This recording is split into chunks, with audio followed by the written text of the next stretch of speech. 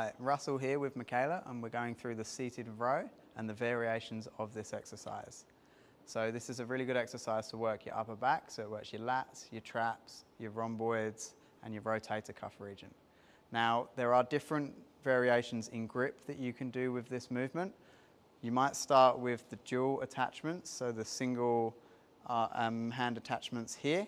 Now, the good thing with this is you can work each hand separately, so you see how they move separately, so you can fix up imbalances between left and right. As well as this, with these handles, you can actually twist as you move.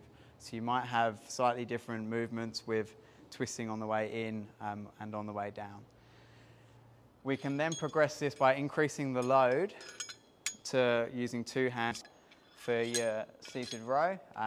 You will be able to use more weight with that, so you can increase the load on the muscles. Now, in terms of the actual movement, what we'll probably do when we start with this exercise is incorporate a scapular retraction, which is this first part of the movement, pause, and then go into your row. So this will be written as a seated cable row with scapular retraction. So you want to make sure you do separate the movement. And the reason that we separate the two is to train your body to be able to pull your shoulders right back. So we do a lot of things where we're pushing forwards and you've got your arms out in front. We want to train the muscles in your upper back to be able to retract the shoulders correctly. And then the row part, which is the easier part of the exercise.